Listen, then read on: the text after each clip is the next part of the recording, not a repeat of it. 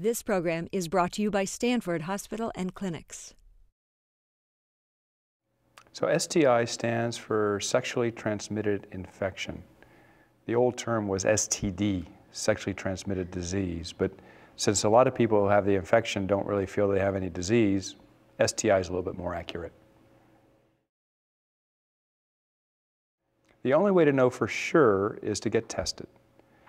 Many of these infections, whether it's chlamydia, gonorrhea, HIV, even herpes, may be asymptomatic. In other words, there'd be no symptoms at all. You could be carrying the infection for years with health consequences down the road and not know you have the infection. So the only way to be absolutely sure is to get tested. Some people do have symptoms. So for example, with chlamydia and gonorrhea, you may see what's called a drip, a drainage from the penis or from the vagina that is abnormal, and that would be the sign that there's an infection there. Sometimes with syphilis, you have a sore or a rash on the skin, or sometimes a fever or lymph gland swelling.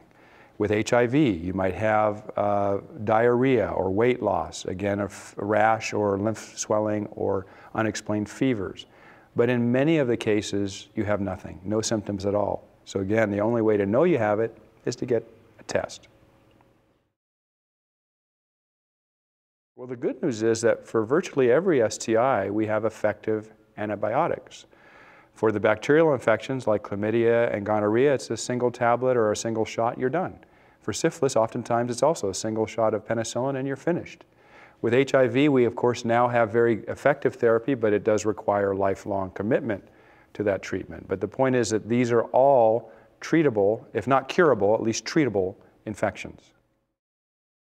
They are absolutely preventable. In fact, the best way to prevent the infection is to be tested to make sure you're not infected. If you are, to get treated to clear the infection, and then try to practice safe sex, which means, for most people, use of a condom.